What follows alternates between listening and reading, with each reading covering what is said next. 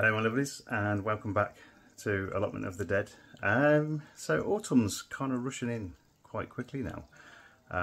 Lots to do down the allotment at the moment, and it's taking its toll a little bit on how tired we've been of late. There's lots down the allotment we still need to do. Lots on the new plot especially as well, but it'll be something that we'll get around to. But I thought I'd take this opportunity and make what my mum used to call a bit of rough. So it's a nice country fruit cake that she used to make really quite often when she was with us. Unfortunately, I think we're 3 years down the line now since she's passed over. So it's been left to, well, to me really, to try and keep that recipe going. So I thought I'd put it on YouTube. So let's give that a go. So it's a really easy recipe.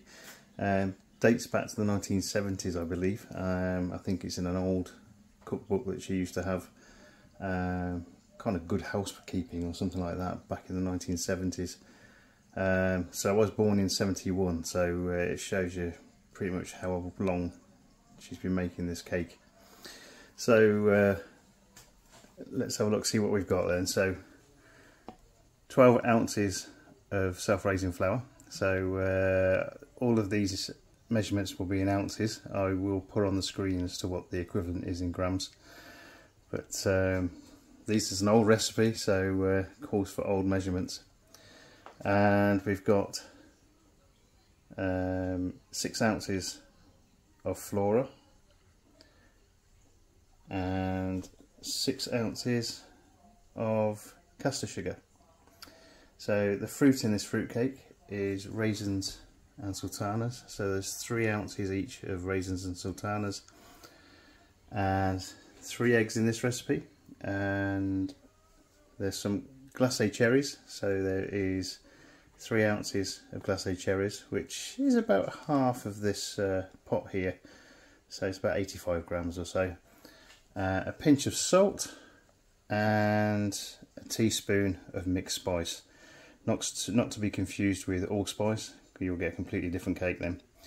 And the only other ingredient, which is still in the fridge at the minute, is 3 tablespoons of milk. So let's get this this going. The one thing that she always used to do with this particular recipe is use her hands. So all the dry ingredients and everything, and the margarine was all put together with the hands before the wooden spoon to mix all the wet ingredients into it. So yeah, let's give that a go then. I've already taken the opportunity to grease the cake tin. So it's an 8-inch cake tin for this recipe. So it's got grease piece of paper that I've also greased with a bit of Flora. So that's ready to go. Right, let's get the mixing of everything else going. Okay, so like I said, this recipe is dead simple. Make sure you wash your hands before you do all this.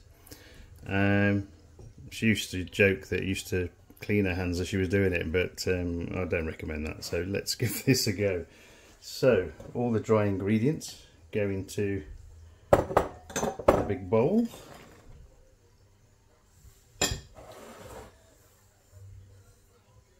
Okay, so that's the sugar, the margarine and the fruit in. So we'll get some of the glacé cherries in there as well. So again, we'll be about half of this jar. Quite like glacé cherries, so a few extra won't hurt. There we go. Very sticky.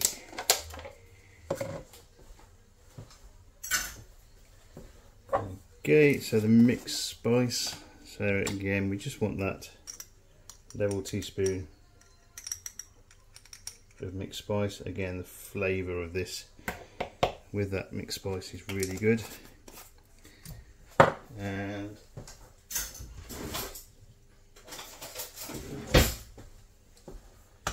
pinch of salt. So a pinch of salt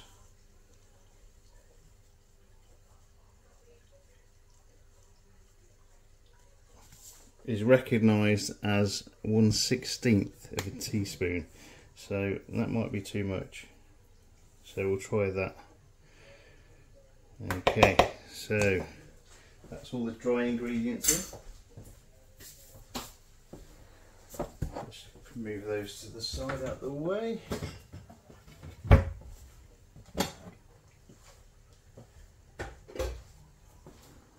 Okay, it's time to get the hands in. So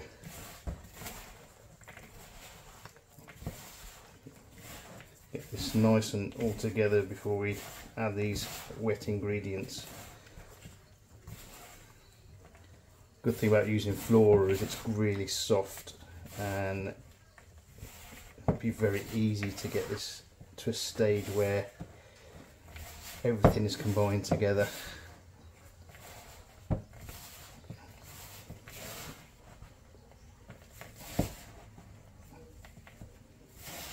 I used to love making this cake with my mum because I could always kind of lick the bowl afterwards. You get that nice little cakey remnants left in the bowl. Okay, I think we're getting to a stage now where we can start adding the wet ingredients. Okay, that's nicely mixed, I think. Like she said, it's a bit rough, so try and get as much as you can back in the bowl. Okay, I have washed my hands, honest. I'll wash them again now.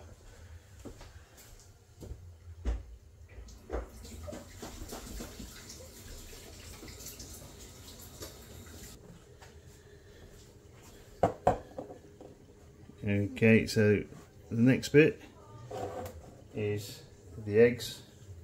I'm no good at breaking eggs. Absolutely rubbish.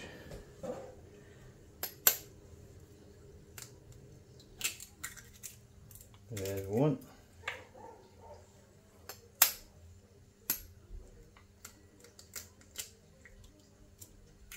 Two.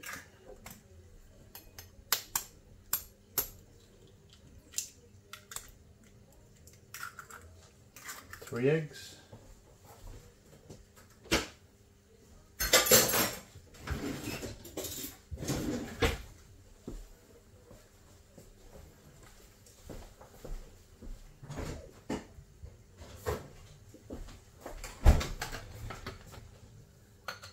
And 3 tablespoons of milk. So this is semi-skimmed. I think it should be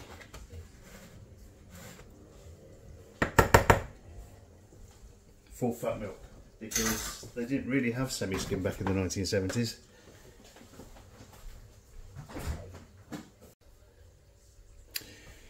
Okay, so that's all the wet ingredients in with it now as well. So we'll combine all those together.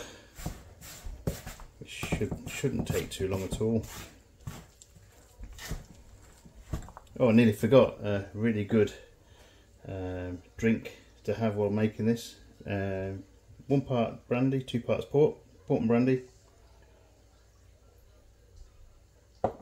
Really, really good. And depending on how many of those you have, it depends on how good this cake turns out. I haven't had many, so we'll be alright.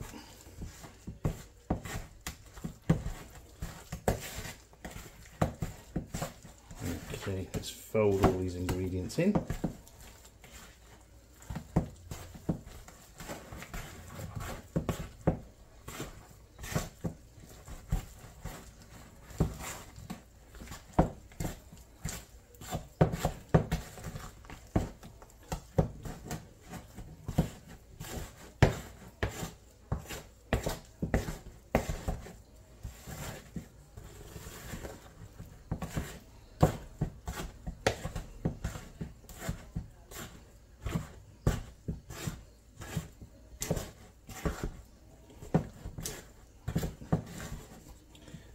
Okay, that's a nice cake consistency. Move the little fella out of the way. Right, so there's our nice greased tin, and we'll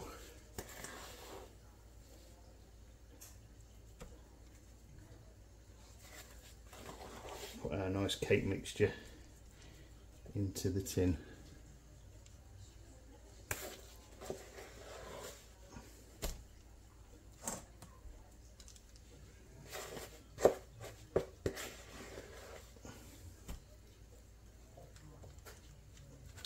First time I made this, I used a 10-inch tin and it just didn't work.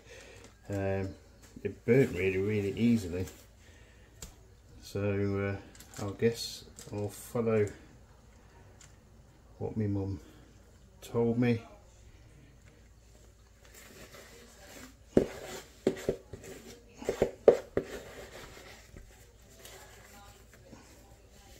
Just going to get a little spoon.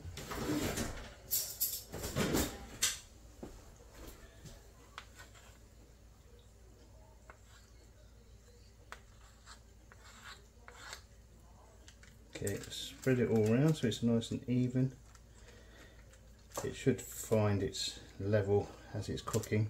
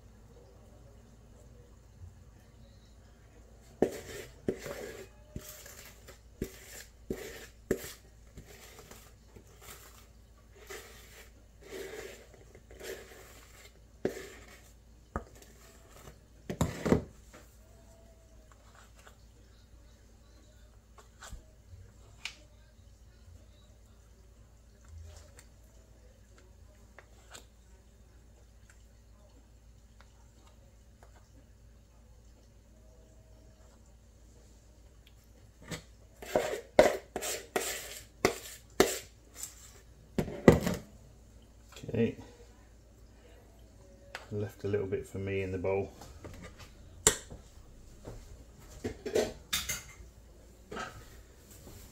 So that's all nicely ready to go. So what we'll do is we'll put this in the centre of the oven at gas mark 4. Again, I'll work out what centigrade that is for you. And it's an hour and a half, so it's a relatively slow cook for this cake. But hopefully the result should be stupendous. Okay, so we'll put that in the oven.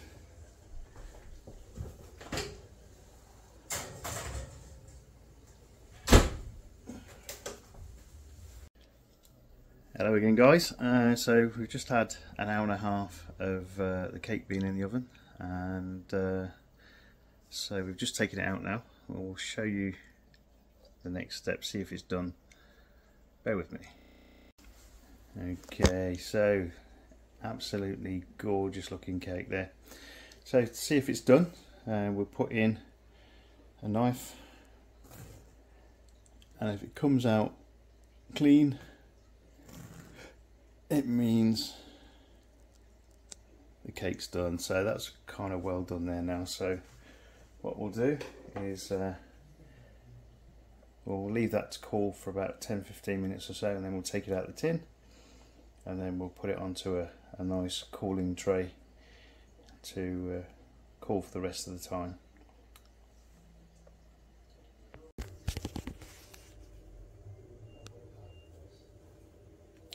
So there's the end result, a nice country fruit cake. Absolutely gorgeous. It smells really good. So one of those things that I enjoy making, because it's something that I did with my mum quite a few times.